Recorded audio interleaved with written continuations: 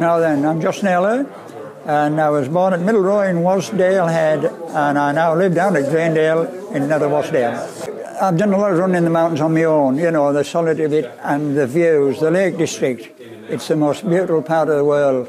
It doesn't matter where you go, when you come back home, the Lake District's something special. A lot of great memories, you know, although when I did the 70 at 70, you know, we come down off Grike, down that gill, and you're looking across towards Keltonfell there. And there was a white mist just lying through the fields, and you could see the hedges and the trees out of it. And that day, the sun got out, there was no clouds above. And when we were going up on the haystacks, I stopped for 2 or 3 minutes just to look down bottom here. The lakes were like giant looking glasses. You could see everything in the lake clearer than what it was out. It was just one of those magical days, and the colour of the water was just right, like, you know, there wasn't a breath of wind, and you look back at days like that. And going up on the Green Gable, you know, when at a certain time of the year, and looking down to Blackbeck Tarn and Butterby and Crummockwater, there's just one thing short, and that was Loweswater should have been moved round and we'd have got all the three in. So you'll have to do a bit of trick photography someday and get it put on a photograph. But, you know, it's an absolute beautiful shot of the Lake District, is that. And, you know, it's the same if you're going on to Westmoreland Cairn and the light is right. You know, there's places like that where it sticks in your mind, like, you know. And it's the same if you had Black Sail Huts when the sun's starting to go down and it's sort of reflecting off the water, and right up Ennerdale into the back of the gables, like, you know. It's them sort of places you sort of think, well, I'm lucky to live near and be able to go and see these sights and catch it at the right light, like, you know. When I was running, you know, I used to, if I had time, I would just go and do a big long run, you know. You know, I'd just come back home and have a bite to eat and maybe just wash my legs in back. And it never used to take anything out of us, really, like, because I used to try and run as relaxed as possible on a long stride, and I used to just eat the ground up. And my climbing was really good in them days, like, you know, I could jog up Kirkfell or anything like that, you know, fairly easy, and, you know, little body could take it no bother, like. Now then, I think it was just through doing a lot of work, like, you know, when I was borrowed a lot of sheep, you know, I went towards 2,000 on, and you'd maybe dip 1,700 or 1,800 of them in a day if you had them in when you dip it. And, you know, we used to dip them through a little sort of a doorway into dipping tub. You used to grab them by the tail under the chin and get a knee in the ribs. And, you know, when you'd done that over 1,700 times and down between your legs, you know, that was a sign of your fitness, like, you know. You know, if I go out, I try and take a tag that's waterproof up to the point. Yeah. And I always have 2 lots of thermal gear with it, you know. Even if one in the pocket, you know, top. And if I get cold, I'll just take that one out of my pocket and put it next to my skin, the other one on top of it, and then put my cag on as well if it becomes too cold. You know, the upper body's got to be kept warm, because, you know, like running a trail there today, if you didn't keep your upper body warm and you start losing body heat up there, you soon start to go slower. It slows your body down, like, because the energy's going to the wrong place. It's trying to keep you warm, like, instead of, you know, making you run faster, and it's gradually slowing you up, like, you know. Rick is a good lad. He's a very genuine person, he's Ricky Lightfoot. And I tell you what, if he just had a little bit more pace, he'd run some great marathons, you know, he would on the road.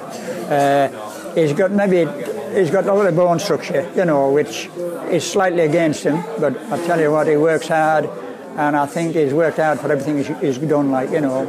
And I wish Ricky well, because he's a very, very sensible, good lad, like, you know. He's good for our sport, like, you know.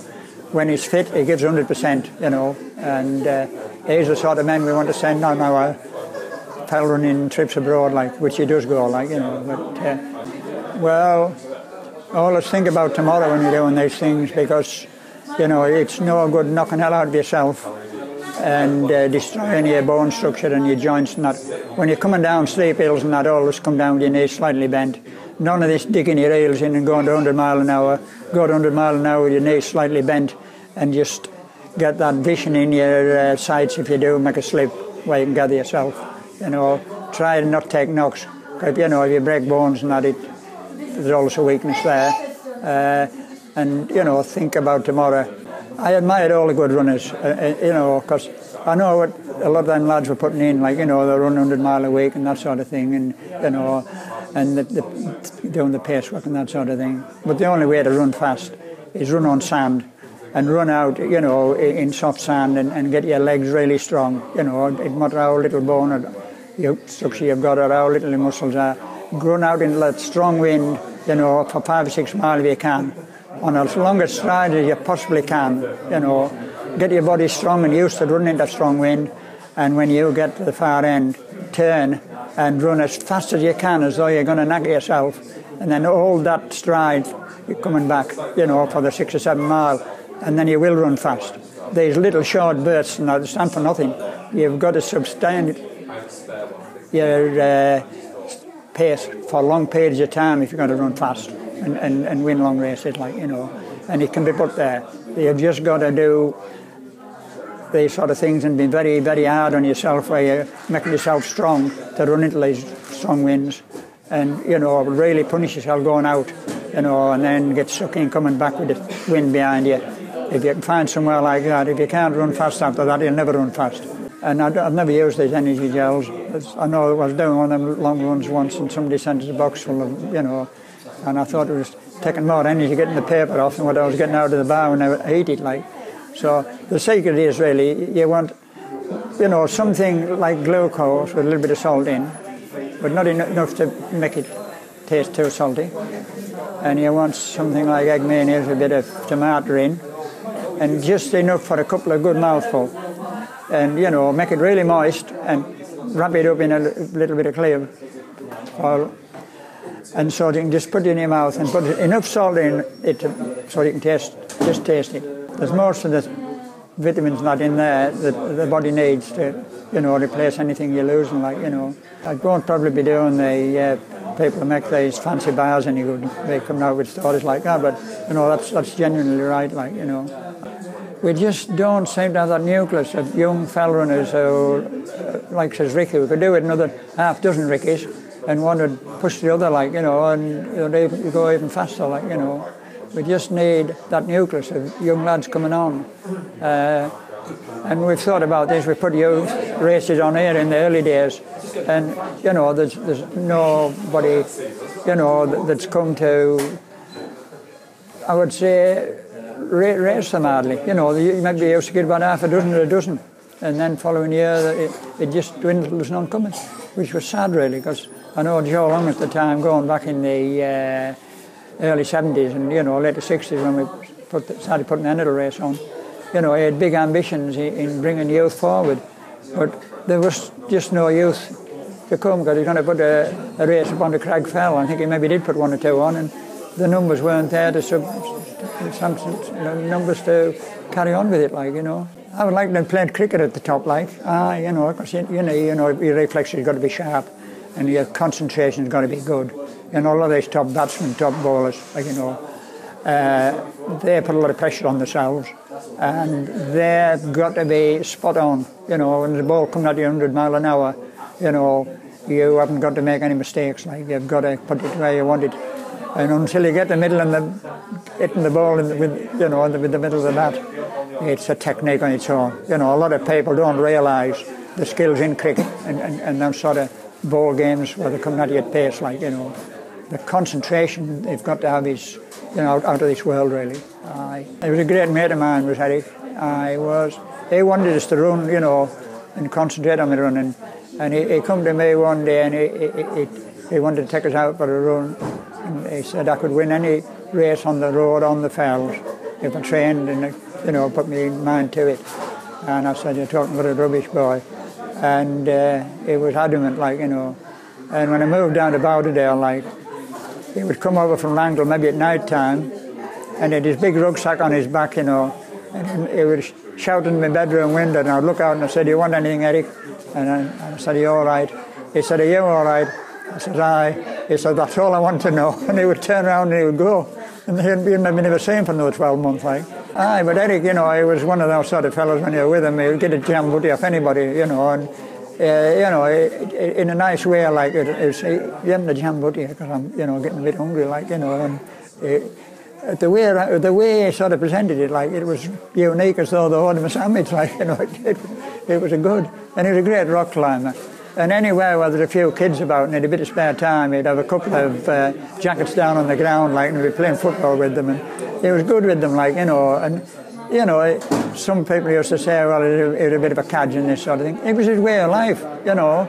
He used to come over at Washwater pub and he would wash dishes overnight, you know, just to get his dinner, and he would go climbing next day on the fells, like. I can always remember going up onto Scopel Pike one morning, and I met two lots of people, and one had been to Austria, and he had seen Eric, and he was running a chairlift, and another one I'd seen him go carting camera up onto this fell for a film crew, like, you know. And it's a small world, isn't it, like, you know. But Eric was a great bloke, like, he come to the sad end, like, you know, and he got killed in that car crash when he was going to do a 24-hour run at track at, I think it was about Liverpool or somewhere, and he got killed on the motorway, which was awfully sad, like, you know. But Eric was Eric, but it was just a one-off, like. He loved to sing song, like, and to get the old guitar out, like. He spent a lot of time at Washlet, like, you know. And I had a lot of good memories with him because he used to get us out to run, like, you know, and he used to try and get us to go and do racing and that sort of thing, but I hadn't a lot of time to do, and, you know, he used to try and encourage us to do it, like, you know. Ellen Demandis, Ellen did a lot for the sport, like, you know, a lot of fast Bob Grahams and all them sort of things, and, you know, she set a standard for other girls to follow, you know, which was what we needed at that time, you know. It just gave it a boost. But the young lady up Scotland there now, she's got a lot of ability, and there's another young lady from now then, lives in Liverpool, and she would win the marathon at Langdale, and the week before she won a trial race somewhere, and it was 50 miles they won, and, you know, she'd hardly done any running before, and, you know, she's got a lot of ability, and she just needs someone to take her under the wings and just, you know, steady her up and get her mind sorted and get her into it right, like, you know, because I was talking to her mother, and she, you know, she said she was very keen, and she was backing her and taking her to racing and that sort of thing. But the ability's there, like, you know. We could just do it a few more like her coming through, like, you know. Ian Holmes, he's a bloody great lad, is Ian, isn't he? Well, he's run for years and years at the top, like, you know. And he's always the same as Ian. He's got a smile on his face, and, you know, he always gives it his best shot. You know, his knees have gone now, and he can run for about an hour. But he still turns up and runs at the best he can for that hour, like, you know. I know one day I ran up Scopel Pike, and it was just the perfect day, like, you know, and I went up and down in 47 minutes. But, you know, there was a helicopter filmed us coming down, and it was just a myth, really, because this old commanding officer rang her up about a week before, and he said, yeah, these 4 officers doing the Three Peaks by helicopter, and we'd have taken them up Scopel Pike. And I said, that's okay. I said, what time do you want us? He said, at the wooden bridge below Brackenhurst at 2 o'clock. So I got up at 2 o'clock, and my friend from Newcastle, my wife's friend, was staying, John Sutherland they call him, poor fellow, he isn't here anymore. And we go up to the bridge, and here's the helicopter parked in my brother's field. And the commanding officer came walking across, and he said, my boys have been gone an hour. I said, no, that's a bit unfortunate. And I said to John, well, I said, I've never seen at what time I can run up and down Scopel Pike. I said, you just time us. And anyways, I went up the river to the bottom of the Little Brown Tongue, and I crossed back there, and I just took off. And I didn't half-leg it out to the edge of sour ground, what we call sour ground. And I cut sort of a long skyline to Crags, till the main crag, and then I sprinted across that cane, and I catch my boys just before they got to the top, like. And anyways, I just touched cane, and then I dropped down at that top bit. And just so you pass the main cane, you know, where you go off to Mickledore, I just turned there and cut across them stones, and the little scree bed runs down beside the crag that sort of runs out into that green just below it. And I wouldn't half-legging it down there. And the old commanding officer, hell's bells, I've never seen anything like that in my life. And he said to Bob Armstrong, he said, just film him down to the bottom. And I was just coming under this bit better ground then, and the downdraft of the helicopter was holding us, and you could go like a rocket. And I sprinted down to the bottom, like, and I was... Record time. Aye. And I said to John, I said, how long did that take, John? He said, 47 minutes. And I never thought out more about it till our Italians come over for the Scofell race, and I think one of them might have done 50 minutes, like. Aye. And I thought, well, that time I did maybe wasn't a bad time after all, like, you know. It was just the right day for it, like, you know. And our legs were all right, and I was just right. And I hadn't a bad patch, and I didn't push it too hard early on, but when I did, you know, get into it, when I got to that steep ground, I didn't half-leg it. Yeah. And went really well to the top. And that's the answer. If your climbing's right, the job's good. Aye.